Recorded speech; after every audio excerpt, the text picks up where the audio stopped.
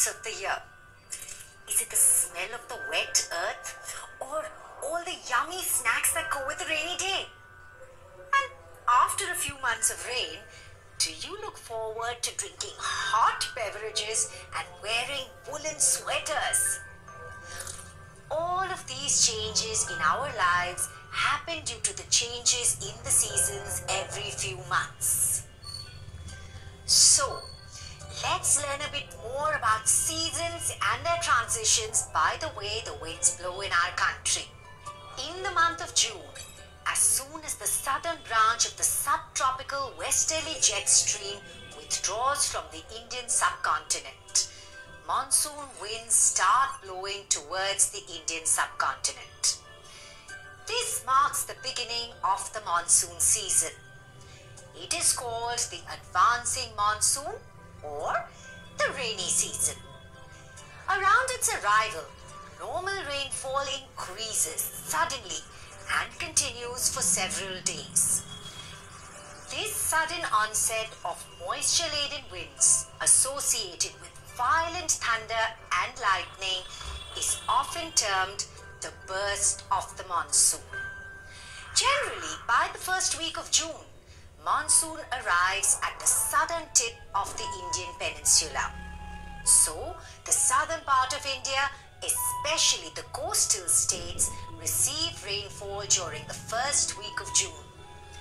The Malabar coast in the state of Kerala receives rainfall during this time.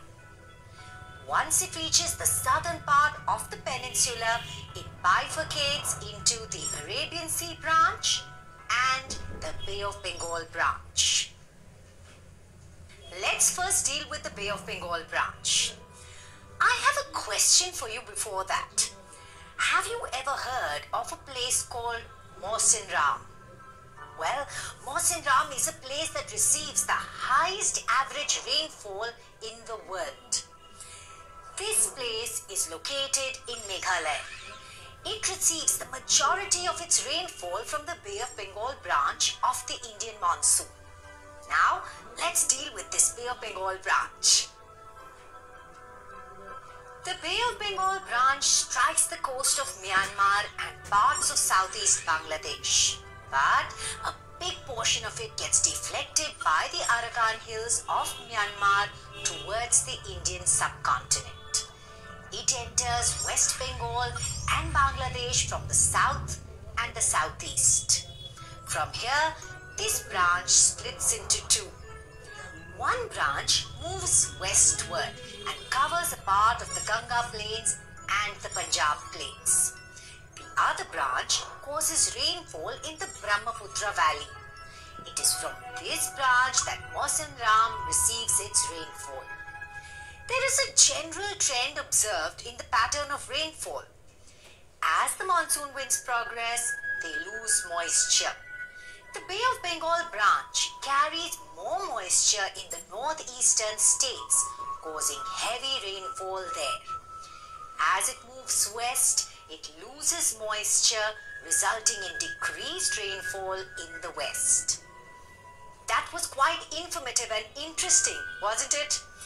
Now let's see the journey of the Arabian Sea branch.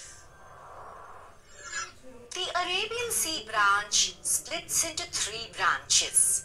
The first branch is obstructed by the Western Ghats.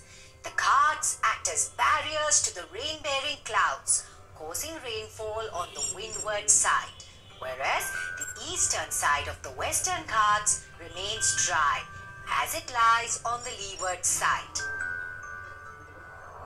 The second branch strikes the coast north of Mumbai and flows through the Narmada and Tapi river valleys, resulting in extensive rainfall in areas in central India.